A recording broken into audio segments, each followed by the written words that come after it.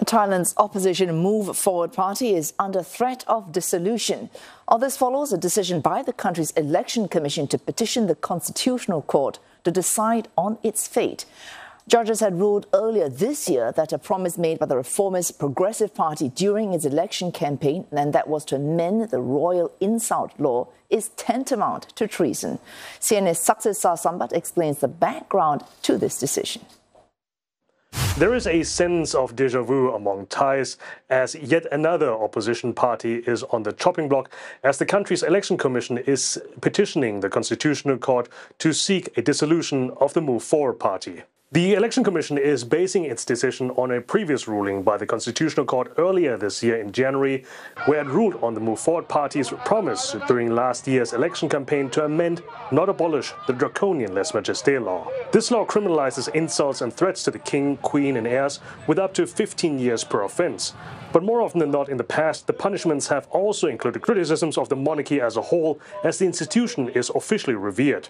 What was once a taboo subject, however, arrived in the mainstream partially thanks to the Move Forward party, making it a mainstream campaign issue. But the judges at the Constitutional Court saw these calls by the party as an attempt to overthrow the constitutional monarchy, effectively equating it with high treason. So now that the Election Commission has been prodded by petitioners to dissolve the Move Forward party, it has echoed the court's verdict and also saw no reason to seek further hearings or evidence. What happens next? Well, the case hasn't arrived at the Constitutional Court yet, so the judges can't decide whether to accept it or not.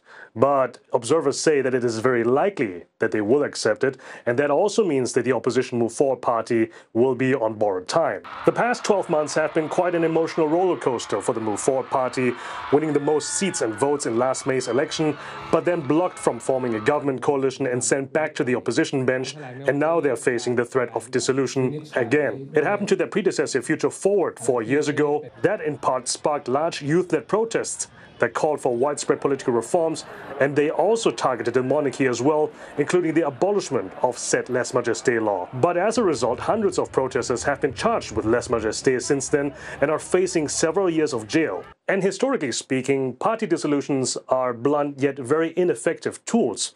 As mentioned before, after Future Forward was banned, Move Forward won the next elections, and CNA understands there's already a new backup party ready if needed.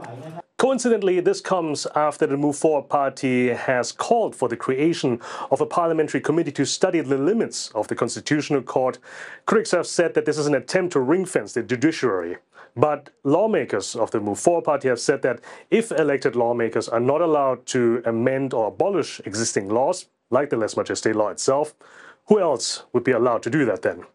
Saksith Saiyasombut, CNA, Bangkok.